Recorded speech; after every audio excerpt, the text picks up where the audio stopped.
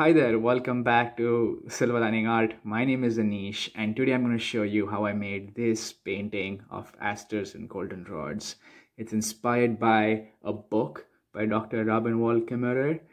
Um, but the goal of this painting was to really showcase the purple and the yellow, two contrasting colors on the color wheel, with a backdrop of combinations of all three primary colors, the blue, red, and the yellow. So without further ado, let's get to the video. As I mentioned earlier, this painting is inspired by a book called Braiding Sweetgrass, written by Dr. Wall Kimmerer, and specifically a chapter in that book titled Asters and Goldenrods. This is the chapter that really stuck with me after reading the book. It is extremely articulate and layered for me to adequately summarize in this video, but I'll put a link in the description below where you can have a guy read it out to you. You can find anything on YouTube. The chapter begins with Dr. Kimmerer enrolling in college to study botany. When her professor asks what she wants to study, she tells him that she wants to know why asters and goldenrods look so beautiful together.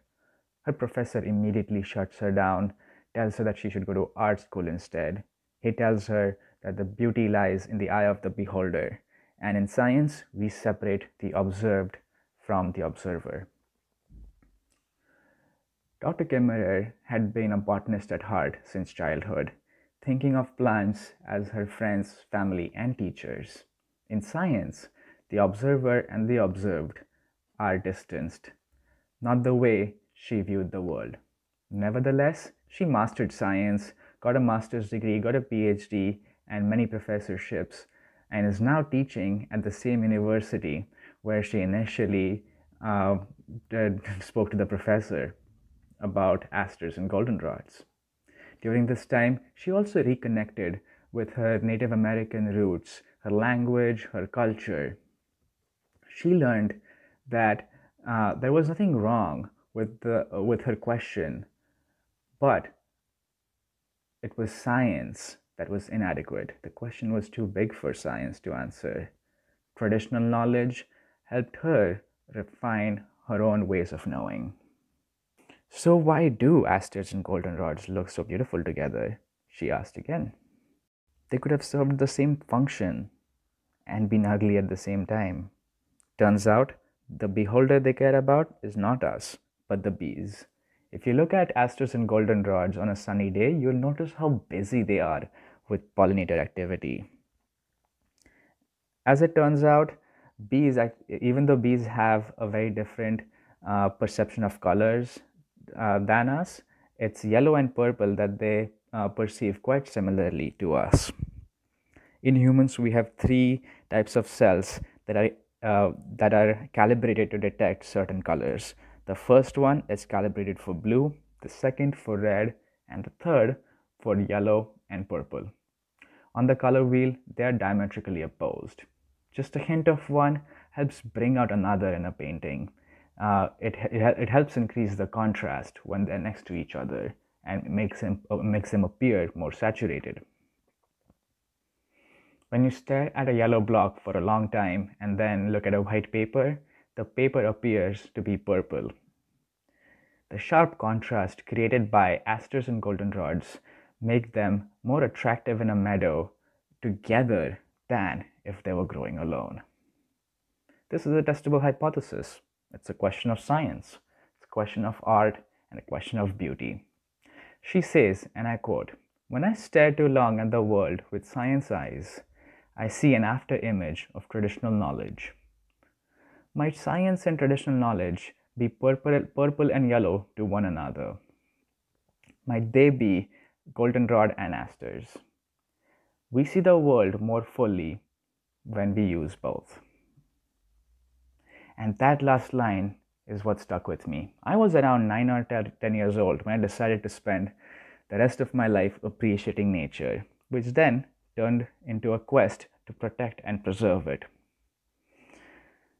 The 10-year-old me did not know about the ecosystem services or of the delicate ecological balance that our existence depends on. I saw beauty, which I often chose to appreciate with the help of art. At the beginning, it was photography. I wanted to capture the nature around me and show everyone that, that the complex lives they lead and the uniqueness among all living organisms around us, no matter how small or big they are. My curiosity to nature also led me to study science. I coincidentally ended up enrolling into the same college as Dr. Robin Kimmerer did when she spoke about Asters and Goldenrods, SUNY ESF. She now is a professor there. During my freshman year, I accidentally found myself in one of her seminars.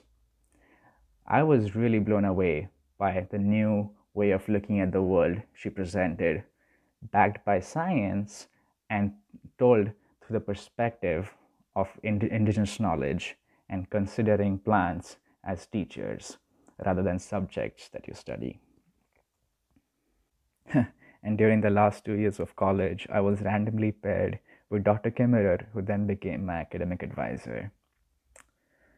I too learned to look at the world through science eyes, trying to protect endangered bog turtles, freshwater mussels, commercially harvested fish species, and now hemlock trees through a constant cycle of inquiry and publication. However, I try to retain the goldenrod to my aster, the art and the science that helps me see the world more fully. Hope you enjoyed the video. This painting is extremely special for me. It oddly makes me feel empowered and vulnerable at the same time. A big thank you to Dr. Robin Kimmerer for providing us with this unique lens to appreciate the world with. I will put the link to her book in the description below as well. If you enjoyed the video, do comment and let me know what you liked. If you have any other ideas for videos, do let me know in the comment section below, and don't forget to subscribe to the channel. See you next time.